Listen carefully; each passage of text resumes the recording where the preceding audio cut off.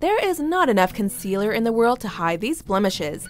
Welcome to MsMojo, and today we'll be counting down our picks for the top 5 celebrity beauty brands that experienced controversy. Before we begin, we publish new content every day, so be sure to subscribe to our channel and ring the bell to get notified about our latest videos.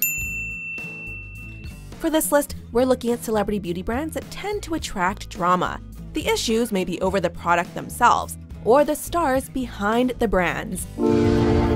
Number 5. Kat Von D Beauty. Regularly one of Sephora's best-selling lines, Kat Von D Beauty offers a wide array of highly regarded products, and many of which are free from animal-derived ingredients. Even if the makeup's quality is beyond reproach, Kat Von D's naming practices have repeatedly garnered criticism, specifically her underage red lipstick and the celebutard shade. Kat Von D's decision to advertise her basket case eyeliner by evoking imagery of Sid Vicious and Nancy Spungen proved to be problematic as well. I had the idea of doing a photo shoot with Billy Joe where we kind of like pay homage to this old poster that I used to have as a kid. During a 2017 contest, reports arose that Kat Von D disqualified a makeup artist because she was a Trump supporter, although the celebrity later confirmed that the decision was mutual. Number 4. The Honest Company. Nowadays, honesty can be pretty hard to find.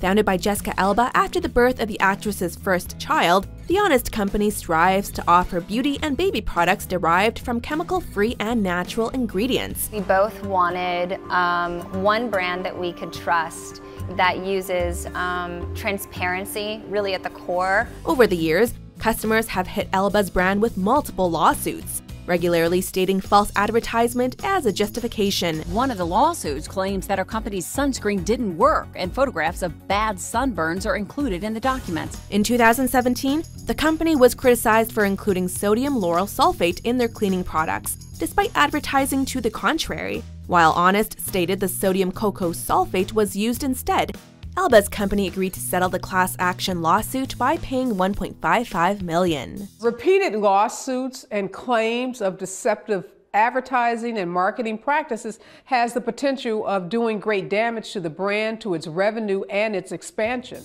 Number 3. Jeffree Star Cosmetics. When someone's name is on the tin, any personal controversy will automatically be associated with their products. Whether beefing with Kat Von D, Kim Kardashian, or Kylie Jenner, the musician and fashion designer always appears to be in the middle of a Twitter feud. Jeffree Star garnered a ton of negative publicity after an old video surfaced containing racist comments, prompting the makeup artist to apologize profusely. I owe you the truth, and I owe you an apology. I am so sorry for my words. I am so sorry for everything that I've said in my past. So how about the actual products? Star's cosmetics are generally well received, although there was a strange incident involving 2 customers who found hair embedded in one of the brand's highlighters. Number 2. KKW Beauty. This star has always been a controversial figure, and Kim Kardashian's first beauty line has not failed to conjure up drama.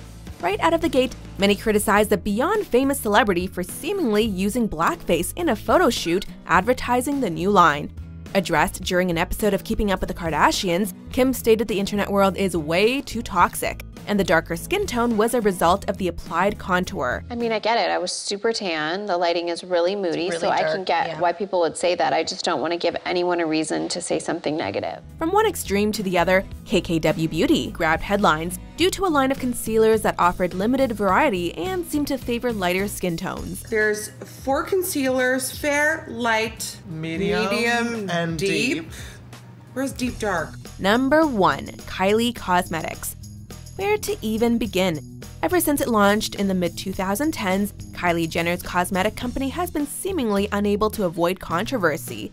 Kylie's lip gloss received a very harsh review from Jeffree Star, who suggested the brand needs better quality control, while a variety of customers took to social media to express disappointment with their purchases. I did throw them away, and I was really offended that the wands were so bad because I had high expectations from Kylie. Even when doing good, Kylie Cosmetics cannot help but flub the delivery, like advertising the brand's partnership with the charity Smile Train by comparing children with cleft lips to Halloween monsters.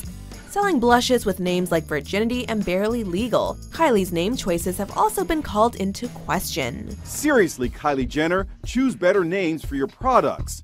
Disgusted, tweeted another. Kylie named a blush barely legal. I'm gagging.